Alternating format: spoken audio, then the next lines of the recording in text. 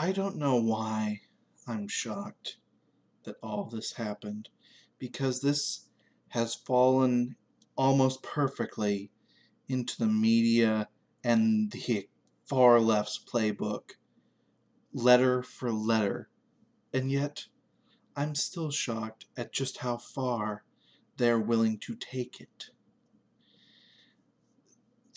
The lies, the slander, the claims of victimhood, just the attempts to get everyone and everything to bow down to their whims is insulting and mind-numbing. Though what's even worse is the fact that it's fucking working. A little shit stain from Vox decided that he was going to take full advantage of the fact that it was Pride Month and complain to Big Daddy YouTube that, oh, someone said mean words to me.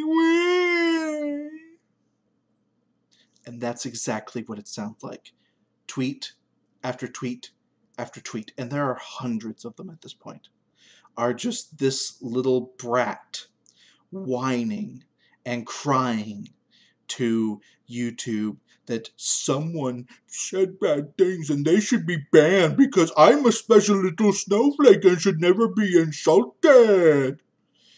And I'm glad that I waited a few days before I said anything, because as people have looked into this more and more, it turns out that this piece of garbage did this at the behest of Vox's union, because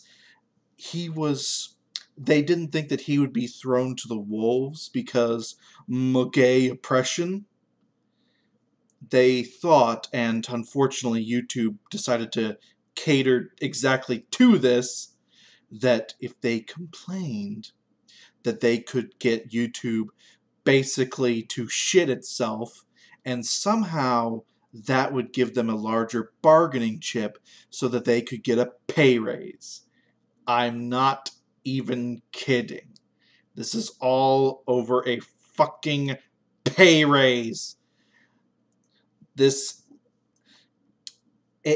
the way, this is a man who was insulted that he is called gay in a derogatory manner when his own personal Twitter handle is gay wonk.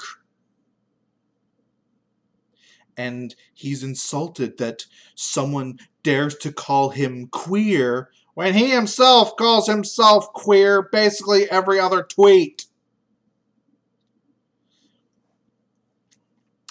This is a man who says that he has had violence enacted on him by these horrible things that have been said about him when he told people to throw milkshakes in the face of everyone he doesn't like.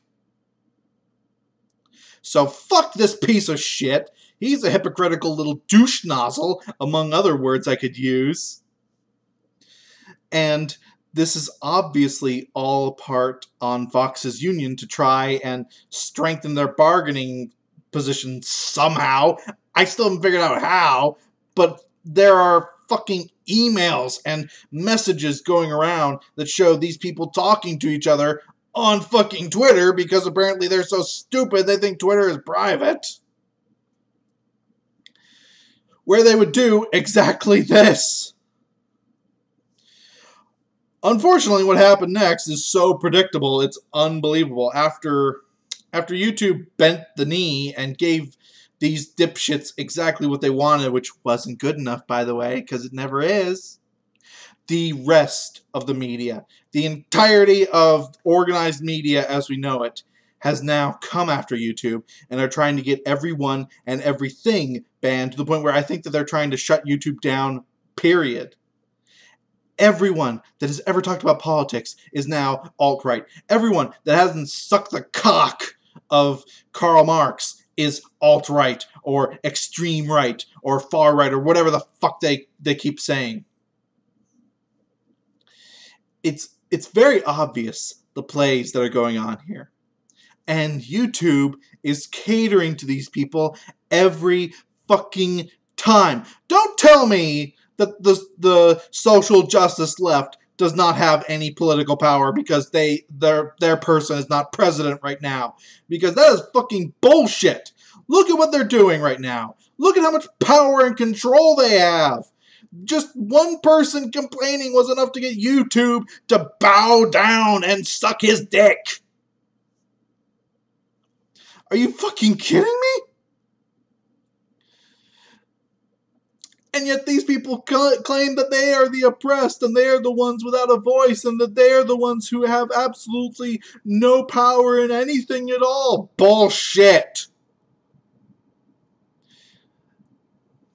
I have been one of the few people that have said that we do need an organized media as a society, that I want to see the media reform, not be destroyed. I've been one of the few people on their side, so to speak, in that I want them to live. From a business standpoint, I'm not saying kill people. But nope, I'm done. This is the last straw. You fuckers want to destroy YouTube this bad because you're afraid of competition? Well, I will not shed a single tear when you fall to your eventual doom. And I hope that this speeds it the fuck up. I am tired of every fucking time you smell one drop of blood in the water, you vultures come out and say that everyone everywhere is alt-right.